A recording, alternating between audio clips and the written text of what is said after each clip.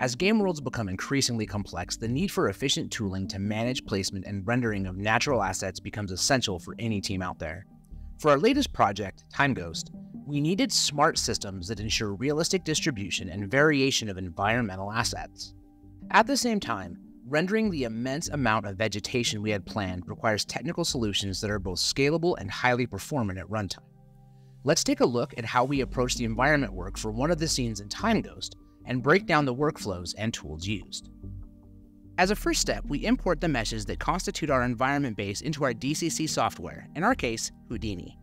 These can be either LiDARs, drone scans, or manually sculpted terrains in Unity. For Houdini, we developed scattering analysis tools that automate asset placement based on landscape attributes. These tools help us design coherent and realistic environments with a lot of detail and variation. By using SpeedTree and standard photogrammetry workflows, we create high-quality vegetation prefabs and we scatter these onto the meshes. The scattering systems allow for fine-tuning parameters for randomness and density, ensuring natural spreads of vegetation and its variations. The scattering data is exported from Houdini as a point cache or point cloud, using a slightly modified version of the point cache exporter HDA that is offered by Unity as part of the VFX toolbox on GitHub. The purpose of this tool is to save the position of each scattered instance while also saving the scale, orientation, color, age, and health attributes. The exporter generates one point cache for each model used in the scatter. The use of DOTS, our data-oriented technology stack, and ECS allows us to create scenes with hundreds of thousands of entities without significant performance degradation. This is achieved through careful management of entity instantiation and resource allocation. Each Houdini exported point cloud asset is again just a collection of positions, orientations, scale, and potentially some extra data like age, health, color, etc. We gather all the Houdini exported point clouds into a resource called Point Cloud from Houdini Asset, which reads the source point clouds, binds the prefab to be used with a given point cloud using a naming convention, and creates an internal presentation of the data. This data is stored in the point clouds from Houdini Asset.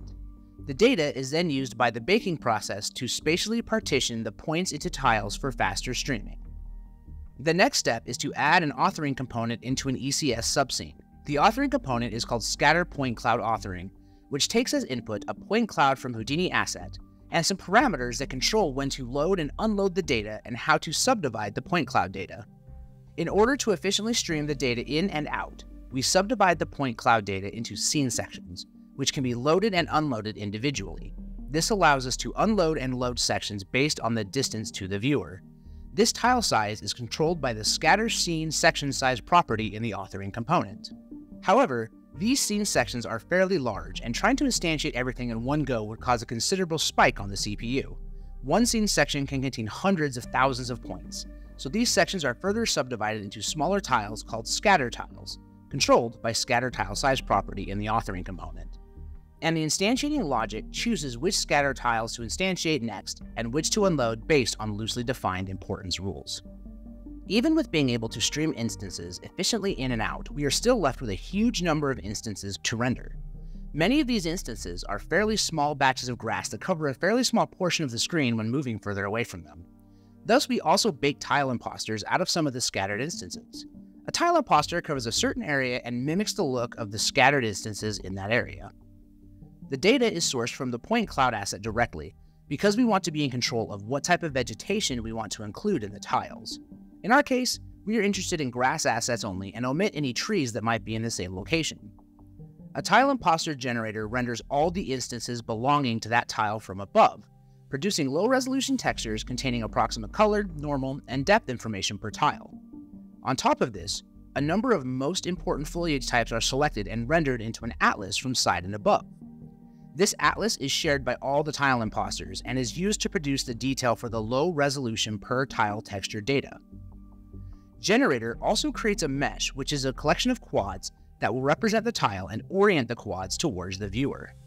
During runtime, we project both the per tile low resolution texture information and the more detailed but generic foliage atlas entries to the tile imposter mesh, producing an approximate look of the tile. As the camera moves further away from an area, the individual instances first switch to lower LOD levels, and finally are replaced by the tile imposters. Tile imposters too have more than one LOD level, making the quad distribution sparser as the camera moves further away.